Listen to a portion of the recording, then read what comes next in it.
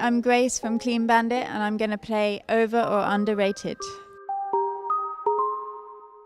Now I can't find the key without you, and now you're so... Skiing is underrated. I love it. Awards are overrated, I think, especially in music, because I don't think it's, in art in general, judging one piece of art against another is not really a good idea because it's subjective anyway. Having said that, we did win a Grammy and that was really fun.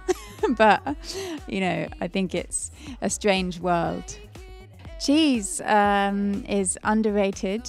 It's one of the best things ever. I love Swiss cheese especially, and but on the other hand, I'm trying to become a vegan, so it's a tricky question.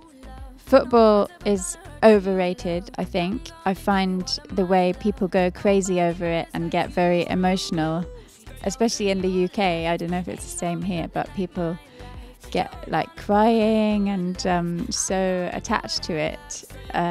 So I think it's overrated. Geordie Shore, a lot of people talk about it, so I guess there's something fun there. Casting shows are probably, they're very highly rated, so I couldn't say they're underrated, but I do enjoy them. It can be really fun, if not taken too seriously. Clubbing, I always thought it was overrated, but recently I've found a new joy for clubbing. I think if you can kind of find the right place with the right music, it's good.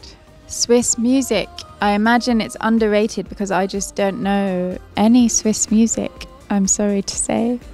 Brexit is a disaster, probably. I mean, it was a huge shock for all of us, and very scary.